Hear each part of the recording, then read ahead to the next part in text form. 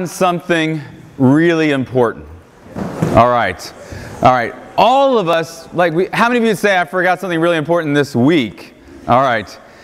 We have a tendency as people to forget. The other day, a couple days before we came up here, I went down into our basement and I got to the bottom of the steps and I could not remember why I had walked down the steps. All right. It took me a few moments to figure out, oh yes, that's why I came down here. And just at the very top of the steps, I knew exactly, right, why I was going down the stairs. But somewhere between the top of the steps and the bottom of the steps, I forgot, right? That's what's going to happen to you, in a few years, all right? So enjoy your youth. But we all have a tendency to forget. It's not a new problem. In fact, if we look at God's Word, we'd see the people of God have had a tendency to forget for a long time. Right, I think about as God called the Israelite people out of Egypt, and He raises Moses up and He brings them out, and He does all these incredible miracles, and there's the 10 plagues and the parting of the Red Sea and manna from heaven and the 10 Commandments. But yet throughout that story, they were always forgetting what God had done, and then they would complain, and then they would feel like God had abandoned them, and they forgot what God had done. And the disciples, the 12 that's got to spend every day with Jesus. How many of you think that would have been really cool? Anybody?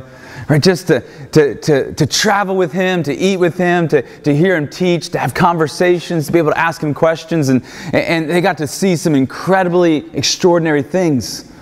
But even though they were with Jesus and they were seeing these things, they sometimes forgot. In fact, there was a night when they were traveling across the Sea of Galilee, and there was a really big storm. And these were not scaredy cat type of guys, right? They were rugged guys. They were blue-collar guys. Many of them were fishermen, right? They had been in storms before. But yet this storm was big enough that they were terrified. They were panicking, right? And Jesus was in the back of the boat, asleep on a pillow. All right, I think it was my pillow, all right, that he had gotten. You guys saw this advertisement anyway, just kidding. But Jesus is in the back of the boat asleep, and they're panicking. Now, how many of you say that if Jesus was in the boat with you, you shouldn't panic? Anybody? Yes, right. If Jesus is in the boat, if the God of the universe is in the boat with you, you shouldn't have to panic. But they panicked, and they woke him up, and they said, don't you care that we're drowning, that we're going to die? And he just was like, come on, guys, get it together, right? And he calms the storm. We all have a tendency to forget. And as Paul writes to the church at Ephesus, he wants them to remember some things. And that's why he's, in some ways, in this beginning section of Ephesians, a little bit repetitive in some of his themes, right? That he keeps sort of coming back to some really key and foundational truth, because he knows that we have a tendency to forget, and that we need to remember. So our word for today is remember. Remember. And we're going to be in Ephesians chapter 2, and we're going to look at verses 1 through 10. And it's really one of my favorite passages in Scripture, and so I'm excited to share it with you this morning. It'll be familiar to a lot of you, but my prayer is that the Spirit of God would allow His Word to come alive in our hearts and our minds today, and that He might reveal to us what He wants us to know, and not just what He wants us to know, but what He wants us to do based on His Word this morning. So I want us to see three key things this morning, right? Because every good message has 3 points, right? We all know that. Right? I don't know who made that rule, but it's the rule now, so we try to follow it. In fact, one of my professors in college, one of my preaching professors, he had a sign, a joke on his office door, and it said, the pastor was up in front of his church and he was apologizing to him. He said, due to last week's 26-point sermon, he says, this week's sermon will be pointless. So, all right, that didn't go over so well. Let's get to the text. The first thing that I want you to remember is remember who you were before you met Jesus. Now, for some of us, right, that have grown up in a Christian home and family, and we were introduced to Jesus at an early age, for some of us, it's hard to remember. I remember praying to receive Jesus as my Savior when I was 5, in a way that a 5-year-old can and understand the gospel. I was at a vacation Bible school, and I grew up, going to church and worshiping. When I was 12, I was baptized, and I wanted to follow Jesus. And so, really, for my whole life, all my remembering years are filled with times where I knew Jesus. Maybe your story's like that, or maybe your story's a little bit different. But for all of us, we need to remember who we were and who we would be apart from the grace of God. And so Paul wants them to remember. So look at Ephesians 2 and verses 1 through 3 with me. Paul says, you were dead in your trespasses and sins, in which you once walked, following the course of this world, following the prince of the power of the air, the spirit that is now at work in the sons of disobedience, among whom we all once lived in the passions of our flesh, carrying out the desires of the body and the mind, and were by nature children of wrath, like the rest of mankind. Now, as we look at these verses, we kind of say, this isn't the greatest news in the world. He says, you used to be dead. Right? That's sort of an interesting way to put it, isn't it? He said, you used to be dead. You were dead in what? Your trespasses and sin. Right? The Bible is very clear that sin causes death. Right? It was what God told Adam and Eve. He said, if you, right, and He gave them one rule. Right? You would think that they could have managed to keep one rule, right? How many of you say, I could have managed to keep? We all think we could have managed to keep that one rule, don't we? He says, if you eat of the tree of the knowledge of good and evil, you will surely what? Die. You'll surely die. Right? Sin brings death. The wages of sin is death. And so Paul wanted the church, he wanted them to remember, right? He wanted to remember the cost of sin. Right? He wanted them not to forget that the wages of sin is death. He says, you were dead in your trespasses and your sins. The wages of sin is death. He says, you once walked, you lived in that death. You lived in your sins. He says, you followed the course of this world, following the prince of the power of the air, the spirit that is not working the sons of disobedience. He says, if you were living apart from Christ, you were not only spiritually dead, but you were following the ways of this world, the ways of culture, the ways of society. But he says, even more than that, you were following the influence of evil, right? And sin and Satan. He says, the prince of the power of the air, the spirit that's not working, the sons of disobedience. And Paul's very clear in this letter, and we see it even as we get out into chapter 6, that there's spiritual realities going on. There's spiritual battles going on. There's a real thing called evil. There's a real Satan. There are real demons. There's spiritual battles that take place in heavenly places. And we are involved in that conflict. And so he wants them to remember who they used to be. Remember. He says, among whom we all, he says, that was all of us. Sometimes we tend to think of evil and wickedness and sin as being a problem that other people have. Right? Those evil people over there, or that evil thing. But he says evil and sin and rebellion was something that we all shared. Every single one of us. Every man, woman, and child. We were spiritually dead and we lived like it.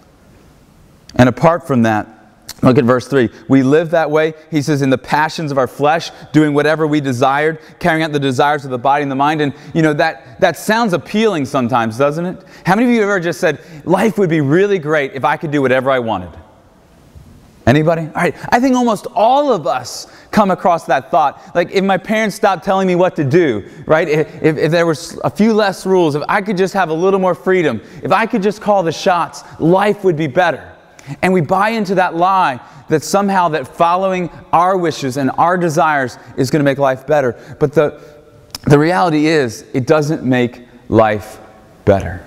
Because the wages of sin is death. He says you can do whatever you want, but he says we were by nature children of wrath, like the rest of mankind. What does that mean? We were subject and under the wrath of God, the righteous judgment for sin.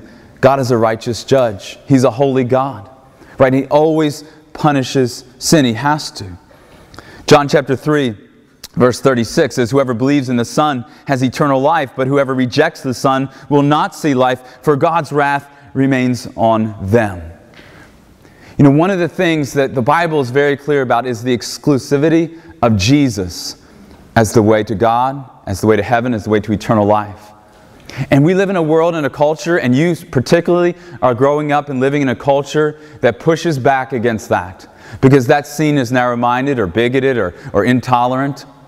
But I want you to know that although culture pushes back, and listen, cultures always push back against the gospel, because the gospel confronts us. Right? It confronts our sin, it confronts our need, and we don't like that. It exposes us for who we are, and we push back against that.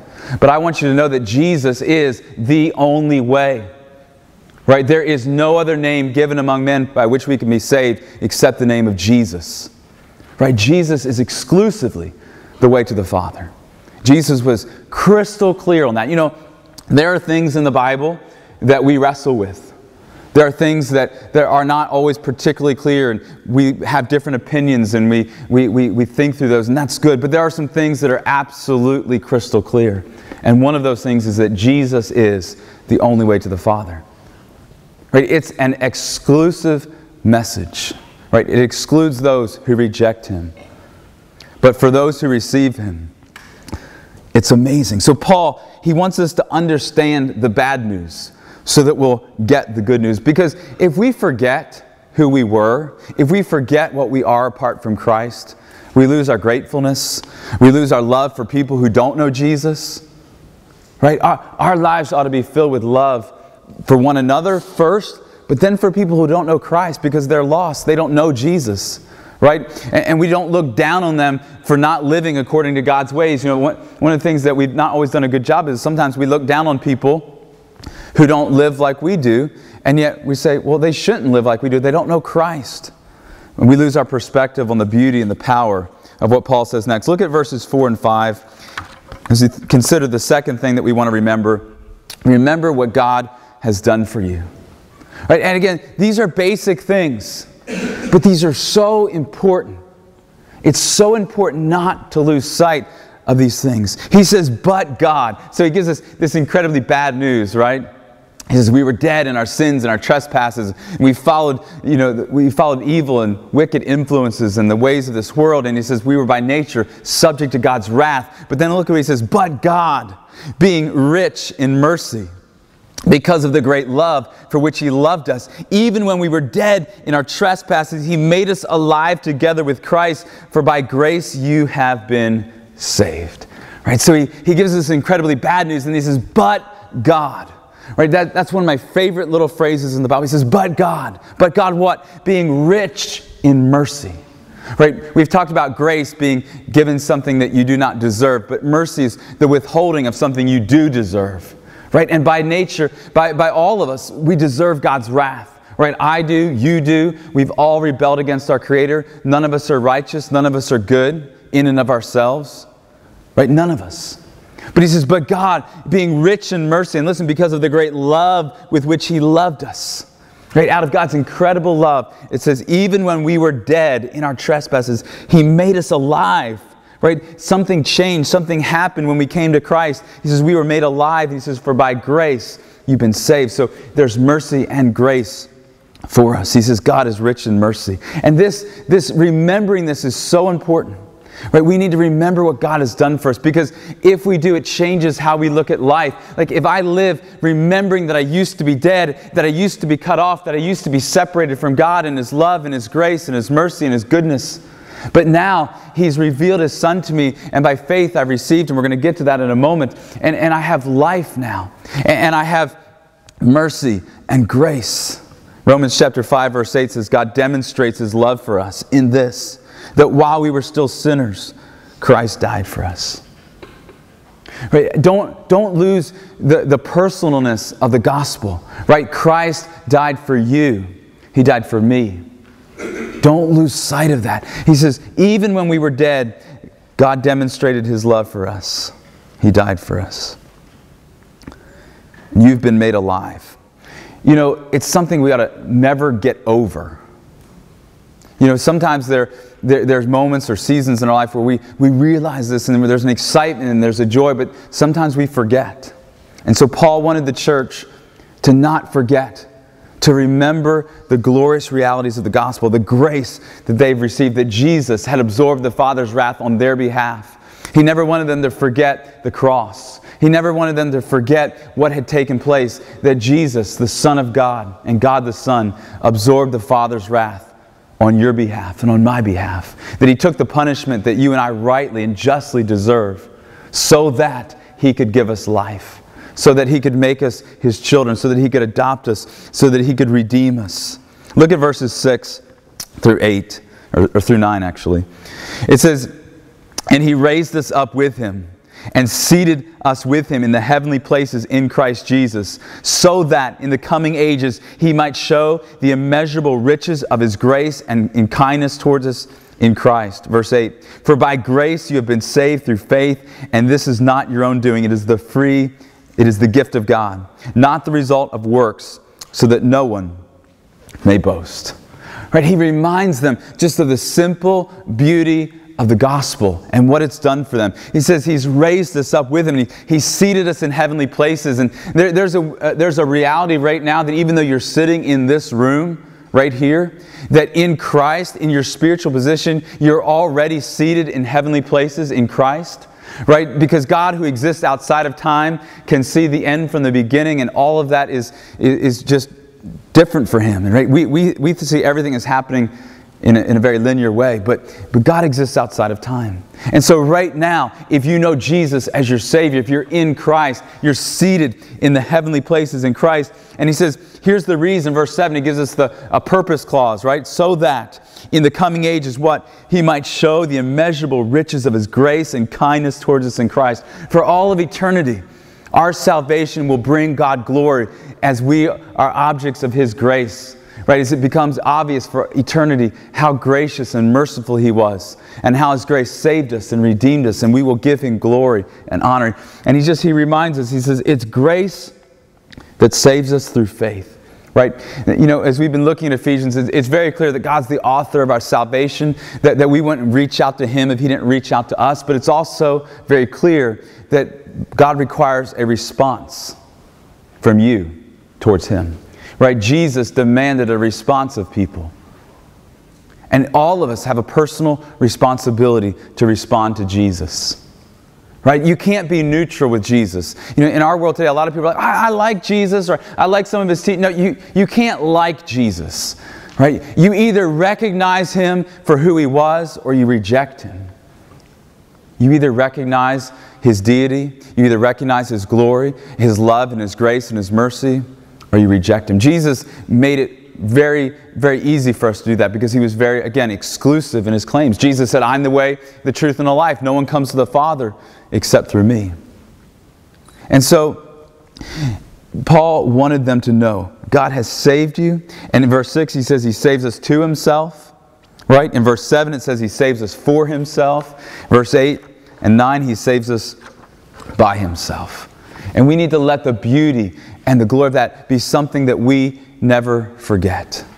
Right? Never forget what Jesus did for you. I love what the hymn writer said in an old hymn called Rock of Ages. He says, not the labor of my hands can fulfill the law's demands. Could my zeal no respite know? Could my tears forever flow? All for sin could not atone. Thou must save, and Thou alone. Nothing in my hand I bring, simply to the cross I cling. Naked come to Thee for dress, helpless look to Thee for grace. Foul I to the fountain fly, wash me, Savior, or I die. We should never, ever get over what God has done for us. Remember who you were.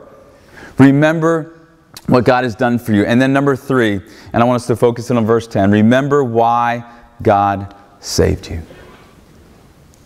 Remember the purpose for which He saved you. And yes, to bring Him glory, but Paul's going to bring in a focus now for our life here. He says, for we are His workmanship, created in Christ Jesus for good works, which God prepared beforehand that we should walk in them. This is one of my favorite verses. Right? If I had a life verse, it would be this verse. I love the beauty and the truth of this verse. And more than anything this morning, if you remember anything from our message on remembering, remember this verse. It says, for we're His workmanship. That word in the original language is a word from which we ultimately derive our English word poem. It was used in that time, not just of sort of poetry, but of artwork. And so it's this beautiful picture of your identity, of how God sees you. And so I want you to see that, knowing that you used to be dead, but God made you alive, and He seated you in heavenly places, and He saved you by Himself and for Himself and to Himself. But I want you to see what that means for your life right now, what that means for your life today, what that means for you when you go home. Not that any of us want to think about that right now, right? We want to put that thought off as far as we can. But I want you to see what this means for your life. You are God's masterpiece. Right? The New Living Translation translates that word as masterpiece, and it's a good way to look at that word. Right? Now, how many of you would say, I've never really thought of myself as a masterpiece? Anybody? Right? When I look in the mirror, my first thought is not masterpiece, right? My first thought is, wow, I'm glad I don't have to see that for the rest of the day, right? Right? We sometimes, when we look at ourselves, we don't see masterpiece. And I don't know how you see yourself. I don't know how you look at yourself.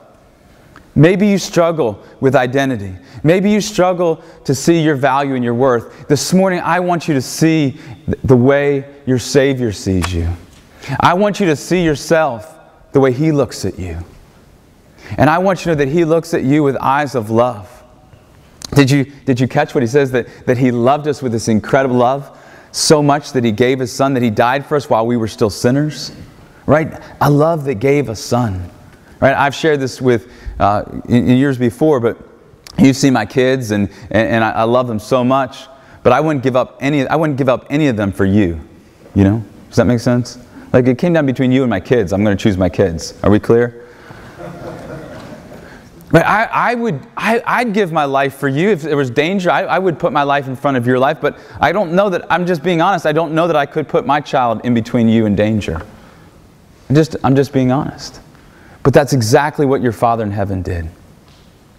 He gave His Son for you. And He looks at you now as His child. And He loves you. And He calls you masterpiece. He says, you are some of my best work. I made you. I shaped you. And He made you just the way He wanted you. Right? All of your characteristics and traits, your looks, your voice, your talents, your abilities, right? All of them were shaped by your Father in heaven.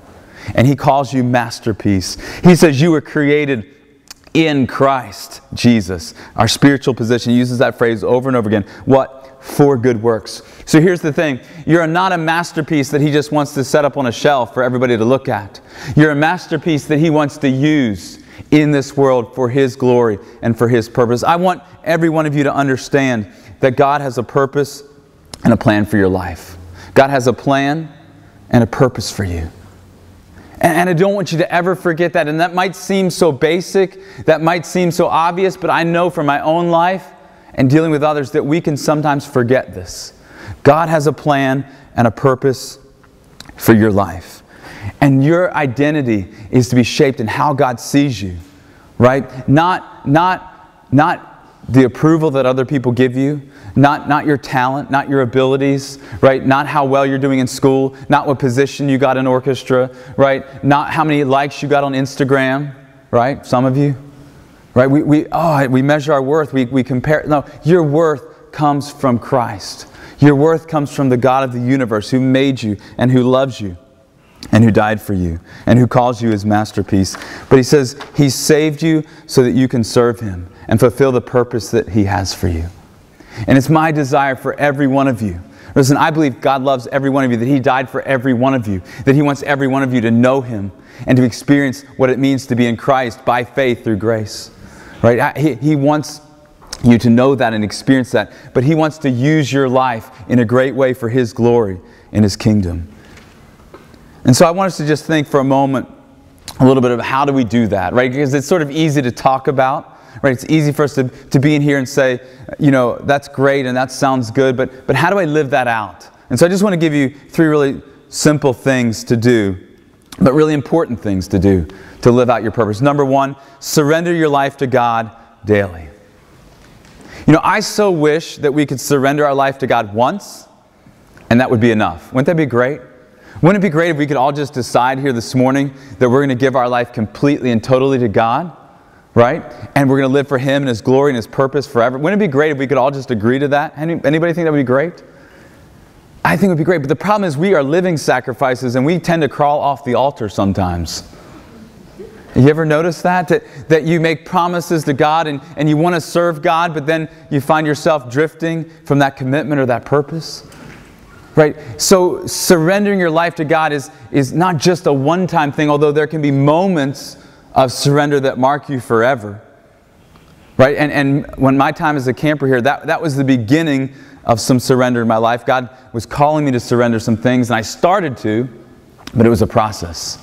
And so surrendering to God is something that we have to do daily. What does that mean? It means that I remember the price that God paid for me, right? I remember that I used to be dead. I remember that I was dead in my sin, but that God made me alive and that my life belongs to Him, that He purchased me, that He redeemed me. And so I wake up in the morning and say, my life really doesn't belong to me today, so I want to surrender it to God today. God, here's my life. Take it and use it for your glory, for your purposes. Surrender your life to God daily. God will honor that prayer. Number 2, seek God's direction. Right? We all need direction in life. Now, it'd be great if God just sort of, sent us a text message every day, right, with instructions. And some of you were talking about college choices. It'd be great if He just sent you an email, right? Here's where you go to college. How many of you say life would be easier that way, right? How many of you realize that God's not interested in making life easy, right? Why? Because He wants us to walk by faith. But so how do we seek His direction? Well, Proverbs 3, 5, and 6 say, trust in the Lord, what? With all your heart, leaning not on your own understanding. In all your ways acknowledge Him, right? In all your ways put Him first, and He will what? Direct your paths. Right? In a very sometimes mysterious way, as long as we're seeking Him and putting Him first, God will direct you. He'll lead you. He'll guide you. He'll prompt you. He's more than capable of getting you where He wants you to be. Aren't you thankful for that? That if we're living a life of surrender and we're living a life of seeking, He will lead you and He will guide you. You won't miss His will for your life. And number 3, serve God right where you are. You see, it's not a later thing that you're to do. Serving God, living for Jesus is something He wants you to do right now. Right? The clearest way to find God's direction is to serve Him right now, right where you are. In your context. Here, of course, at camp, but when you go home, in your church, in your community, in your home, serve God with the gifts and the talents and the abilities and the desires that He's given you.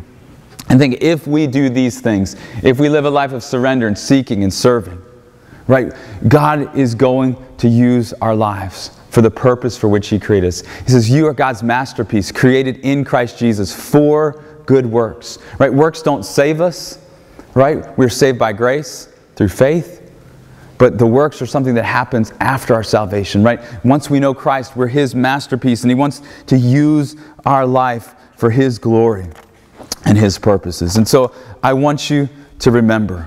Listen, when life is hard, I want you to remember. Remember you're His masterpiece. Remember you have a plan and purpose for your life. When you fail, remember you're a masterpiece.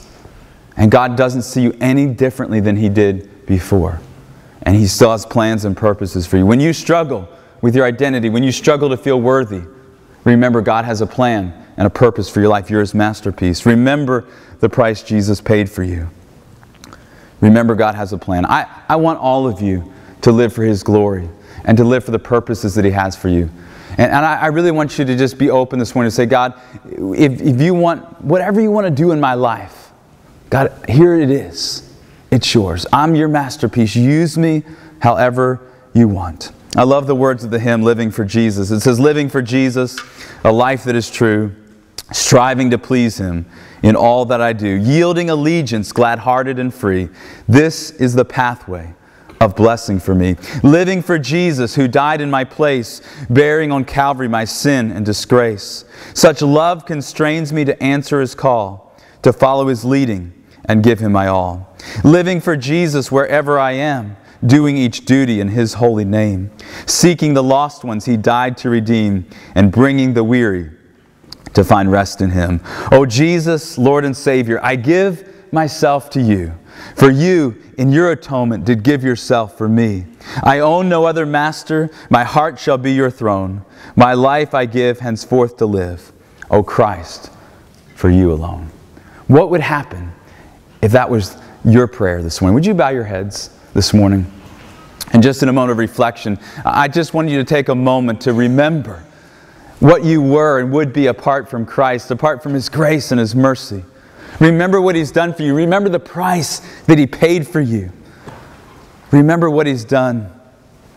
But then remember that you're His masterpiece. You are beautiful. You are thoughtfully made and designed. You are loved by your Father. And He has a purpose and a plan for your life. And I want you to be willing to surrender to that plan and to seek His direction and to serve Him with all of your life.